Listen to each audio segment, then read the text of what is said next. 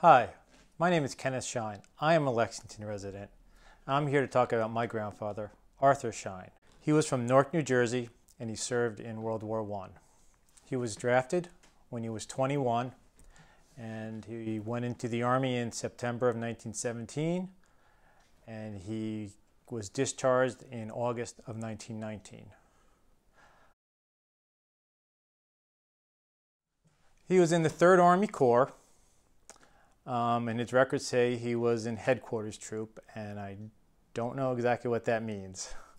But he did have a victory medal and listing three battles that the American Army were in. So he certainly was in the combat, if not actually in combat, in the combat region. So my grandfather was in the infantry, but according to family lore, he was first in the cavalry. Don't know why the switch happened, but obviously there was much more infantry than cavalry in that war. He was wounded. He didn't receive a Purple Heart, but he had scars in his leg that we could see as children that we assume was from shrapnel.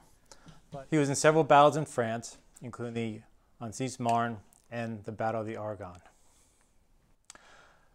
In many ways, he was a stereotypical guy.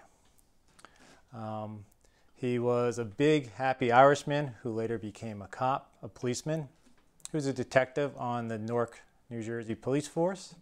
And he was very outgoing, had lots of stories, had lots of friends.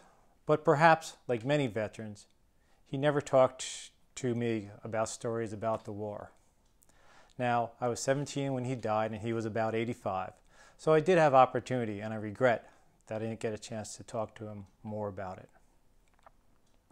The only time he ever told me a story was something that happened not in combat, but in fact after the armistice. And he talked about how him and his fellow friends were playing an impromptu game of soccer or football with German helmets. In some sense, that was typical of him. Then instead of having a horrible war story, he had this very playful, silly one. I can remember him grinning at me with a cigar in his mouth as he told me this story. But I regret that I didn't get a chance to talk to him about the more serious things that he encountered. I have very little records of him. Unfortunately, the records in the National Archives were destroyed in a fire in 1973. And so far, I've only found one bit of correspondence. It was a postcard he wrote to my grandmother.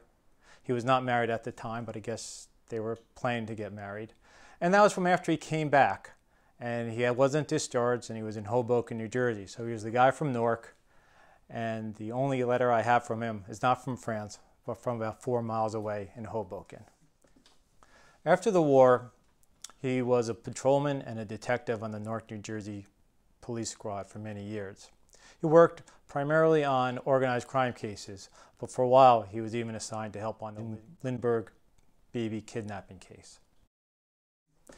But he was a very happy guy, and he did not complain about his service, and I was very happy to know him.